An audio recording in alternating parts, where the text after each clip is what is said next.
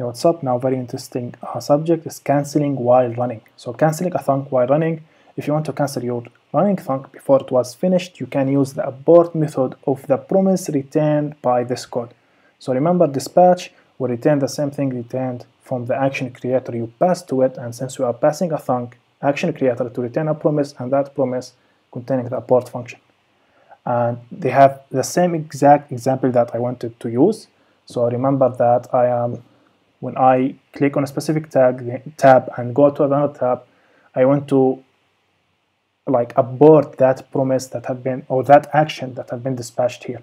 So I now went and fished the dashboards. Then I just suddenly clicked on the users. I want to abort the dashboard thunk, but now it's not working like that, which is pointless, because now I am on the users tab, but the dashboard thunk have been fulfilled and updated the state without, no one benefited from that. It's just extra work with no reason. So yeah, and just remember we have delay 6 seconds on our backend. So yeah, that's why it's very slow here.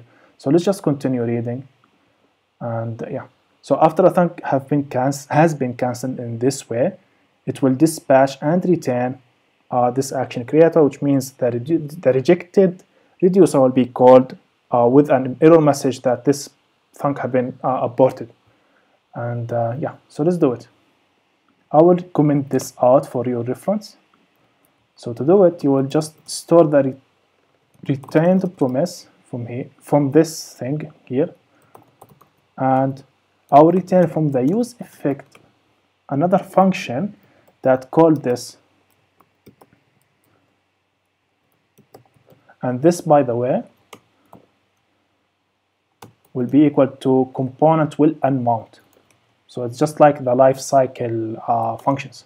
So this will be called when this component will unmount from the DOM, which means I just changed the tab, right? If you go to our app.js, we have these conditions. We'll remove them from the DOM based on the selected tab. So this is exactly what I want.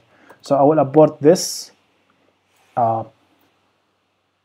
thunk when this component will be removed from the DOM. Yeah, that's exactly it. So let's just click here, and yeah, the delay will help us reason about it. So I'm now on the dashboard. I have dispatched the pending. Let's now go to the users. So now the users thunk is pending, but the dashboard is rejected. The dashboard thunk, of course. And if now that users data thunk have been fulfilled, but if you go to the rejected for the dashboard, you will see the error messages have been aborted. So this is the actual use case that you want to have in this kind of scenario. It's very nice, and it's very powerful. We are doing something that I think in the normal, maybe in just without this API, it will be hard. Just writing this logic by yourself, it will be hard. So yeah, I think this is very nice. So this is canceling while running. So the next two things are a little bit hard. So, but I will of course do them and show you some examples. And yeah, that's it. And there is a code for this. There is a repo for this code. The link in the description. And thank you, and bye.